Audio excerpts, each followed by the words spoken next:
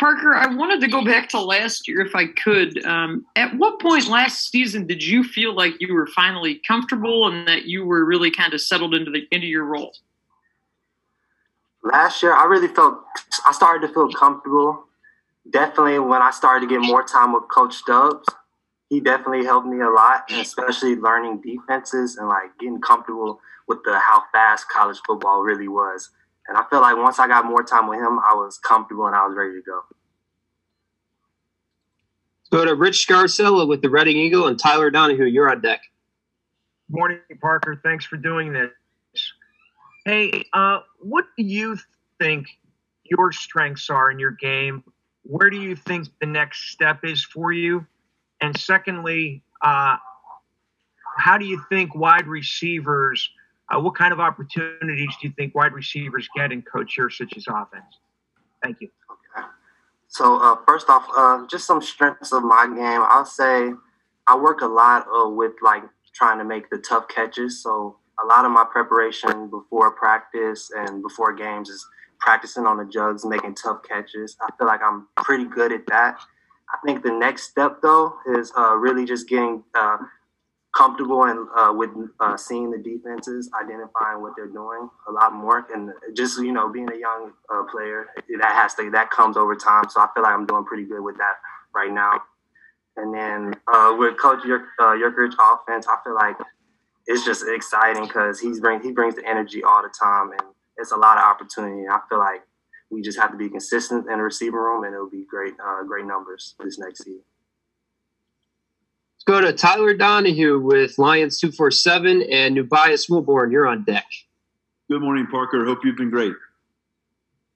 I wanted to ask about Jahan Dotson because we've been hearing a lot about him and what he's been doing on the practice field this spring, and you got a close look at that. When did you find out? How did you find out that he was going to return for another season? And what have you kind of witnessed from his work and his production on the practice field? Just with the type of person Jahan is, you'll learn that he would never want to leave his teammates, and he's just a great dude on and off the field. And just seeing him in practice, he helps a lot of his teammates, including me, especially from last year. He's a great dude, and you could just see his work ethic, and I'm excited for him this next season. Let's go to Nubias Wilborn with the Pittsburgh Post-Gazette and Donnie Collins. You're on deck. Hey, Parker, thanks for doing this, man, and good to actually finally get to see you on one of these things. So I spoke to your sister over the offseason. What was that Illinois game like? And she told me to ask you, what's your favorite instrument that you play? So all through middle school, I actually played the cello. I was first and second chair all through middle school. It was actually really exciting to do, and I really learned a lot through those years in middle school. But besides that Illinois game, it was amazing because I haven't really got a chance to see my family that much that year. And it was just great to see her. And one thing we laugh about is like we're going to meet at the 50-yard line this year. Let's go to Donnie Collins with Scranton and T. Frank. You're on deck. Hey, Parker. Penn State doesn't get a lot of players from where you're from, and it's a great college football area. What kind of opportunities did you see at Penn State, and how has it met your expectations so far? Yeah, I'm loving it here at Penn State. It's been nothing but great to me, even through the recruiting process. And the opportunity I saw is just having the opportunity to be able to compete for a national championship. And I'm excited for this team, and I can't wait to see what we can do next year. Let's go to Thomas Frank Carr with Blue White Illustrated and Seth Engel. You're on deck. Hey, Parker. Nice to meet you. Nice to meet you. Wanted to ask you about what you've been working on and where you think you've progressed the most since the season ended, and what are you and Coach Stubblefield working on focusing in the spring as far as your game? The biggest thing right now is, I said it a little bit earlier, just getting comfortable with coverages and really understanding the game. The coach always talks about the IQ. Like, he's like, sometimes you at 100 level, we need you at 200 level IQ. So we definitely working that, and I'm working with him every day on it. And it's definitely paying off during this spring and fall. Go to Seth Engel and Joe Giuliano. You're on deck. Hey, Parker. Nice to meet you, man. With the entrance of the early arrival freshmen, you're no longer a part of the youngest group of guys on the team. I'm wondering, how have you transitioned into a leadership role over the past couple months? Definitely. We'll just start with like the receiver room. Coach Stubbs wants me to take a big leadership role, and my biggest thing with me, I love to lead with. I'm more of a guy that leads with example.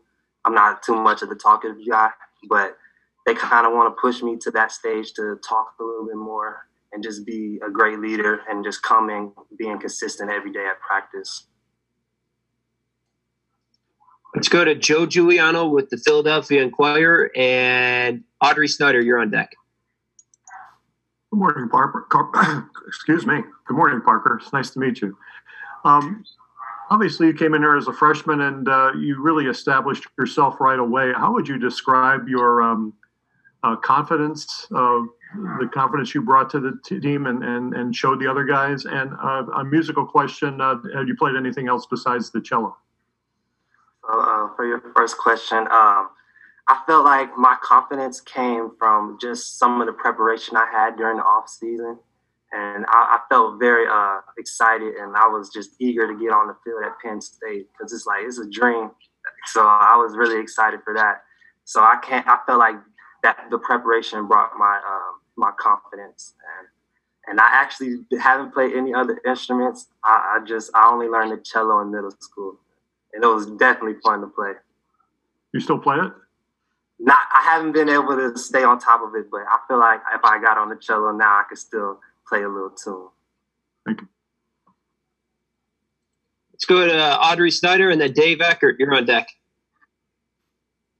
Parker, when I was talking to your high school coach last year, he said that, your recruitment was interesting because so many teams weren't sure if you were going to be a running back or receiver because of your build.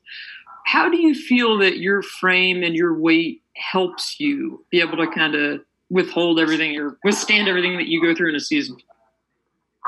First thing I would say is I feel like my weight helps me be able to block because playing slot, you have to deal with the Big Ten linebackers each week. So I feel like that definitely plays a big role, and it helps me a lot, definitely. Dave Eckert with Blue Light Illustrated and Tyler Donahue. You're on deck. Hey, Parker, how you doing? Obviously you surprised a lot of people with what you did last season, but did you surprise yourself at all? I'm just wondering how you felt about it. My biggest, I really was concerned with just being the best me for the team and just doing everything I can to help my team be successful. And I wouldn't say I surprised myself because I felt like I made plays that I really worked on and prepared for all off season and during practices. So I didn't really necessarily surprise myself. I was just glad to be able to help my team as much as I could last year. Let's go to Tyler Donahue and New Bias. You're on deck. Parker, Sean Clifford told us a couple of weeks ago that he remembers you two didn't really throw together consistently on practice sessions until a couple of weeks before the opener. What's it been like to actually get all this time so far in advance of the next season on the field together? What's actually crazy is that during the spring ball, it's actually exciting to see that we're still actually learning from each other and learning new things each and every day. And I feel like getting this time in spring ball is really helping us because we didn't necessarily get that chemistry last year. And then you can definitely see it in the whole receiver room, how everybody's just connecting now. So it's looking really good, and I'm excited for it. Tobias Wilborn and Donnie Collins, you're on deck. Hey, what was the toughest part about not having the traditional freshman experience coming into Penn State for you? You see a bunch of the unrivals that Penn State's put out there, and you're just excited to get to experience that. And it was definitely not really heartbreaking, but it kind of hurt not to be able to do that. But I found myself learning more about myself through this process, and it really helped me in the long run. And if we ever get time to go back to a normal life, it's just going to be even more exciting. I'll be even more grateful for it. Donnie Collins and T. Frank, you're on deck. Parker, the coaches last year talked about how polished you were coming in as a freshman, as a receiver. Who or what do you attribute that to most in your past? Just coming up my high school, I have one of my best friends. He's in the NFL now, Steven Sims Jr., and he's kind of been my role model growing up, and he taught me a lot of stuff as he went through college at Kansas. And that really helped polish me. And I had a lot of great coaches growing up too. So it really helped me come in and be able to be prepared for this college football. Let's go to T. Frank and Rich Scarcella. You're on deck. Parker, you talked about the mental side of the game and getting better there. I know it's a different offense from last year, but do you want to do more things in terms of like position flexibility? I know there's a lot of motion in Mike Yurcich's offense. So are you looking to do more things, not just get better at the things you did last year? As a team, we definitely want to do more things. I'm excited for this offense. Coach Yurcich does a lot of great things at practice. He brings that juice, the energy, and it'll definitely be great to see what we do this year. Let's go to Rich Scarcella and Audrey. You're on deck. Parker, why did you want to mentor foster kids, and what did you gain from that experience? And would you like to continue to do it in the future? Okay, could you repeat that one more time? Sure. Why did you want to mentor foster kids? What did you gain from that experience, and would you like to continue that in the future? Yeah, I just love to help people, and I feel like it's always bigger than me. I love to impact others and always bring up people that maybe like my great friends. I love to help them all the time, and so definitely with that, I'll continue to do that until I'm just all the way through my life. I love to just help people. Audrey, and then John Sauber, you're on deck. Parker, Nubias asked you about it a little bit earlier, but what's your relationship like with your sister, and particularly with football? How are you guys able to kind of go through that together? And I'm imagining, were you guys ever watching film together or anything like that? We actually don't watch film together, but our relationship is real close. We talk on a daily, and she always sends me stuff that keeps me going, and I'm definitely grateful to have her a part of my life. John Sauber with the Center Daily Times, and Tyler, you're on deck. Parker, what's the hardest part about going into a new offense and only your second year on campus, being in two offenses in 2 years? Really just the terminology changes a lot. That's really it. And you just have to just pick up on stuff like that. And it just takes more time studying and going over plays with your teammates. And once you get a terminology down, I feel like everything is all good and you'll be all set for the practices and games. Tyler Donahue, and then Nubias, you're on deck. Parker, DeAndre came in last year ahead of you, ended up seeing a lot of time starting games as well. What's your expectation for Keandre's role on game days here in 2021? Keandre is a great guy, and he works hard, and you can see it with all the energy he brings at practice, and he competes, and that's what we want. We want somebody that can compete, make plays, and he's doing that right now in spring ball. I'm just excited to see him, and I feel like he's going to do great things. Nubias Wilborn and Seth Engel, you're on deck. Obviously, last season, your family didn't get to watch games, particularly your pops. What will it be like? Are you going to try to have them to the spring game? If not, then what will it be like when you finally get to have them come to a game, watch you, and playing the blue and white?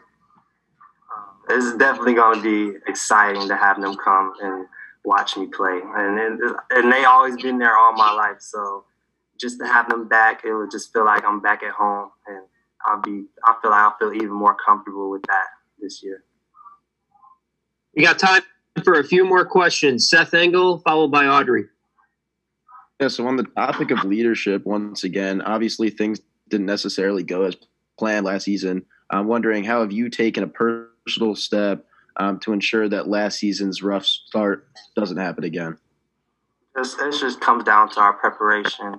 I try to get a bunch of my receivers and teammates to like come together, just get extra work in before practice. We catch jugs before practice, make sure we take care of our body. And we're starting to pick up on his offense pretty good, so I feel like that's helping. So we just come prepared and just have our mental on point, then I feel like we'll have a really good season next year.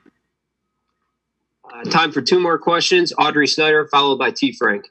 Parker, what do you remember from? We all saw that photo last year with Coach Stubblefield with the belt buckle. You were one of the first guys he met with when he got to Penn State. What do you remember about that meeting with Coach Stubblefield, and what have you liked about getting to know him and work with him since then? Coach Stubblefield, he's a great guy, and meeting him that day, it was just right when Coach Parker left, so it was a little unsure of what was going to happen next. But once you got to meet with him, it was just up from there, and I was excited to work with him, and I feel like the guys in the receiver room feel the same way about him. Last question, T. Frank. Hey, Parker, you talk about playing physical, the catch point and things like that. How much do you enjoy getting off the line of scrimmage in press situations? Because it seems like something that, looking at your film, that you really enjoy doing. So that's definitely a big part of the receivers that we love to work, and you have to be able to get off the press. So being comfortable with that and feeling comfortable doing that is really good with being a receiver, and I'm glad that most of our receivers are doing that, and we're looking good in spring ball right now.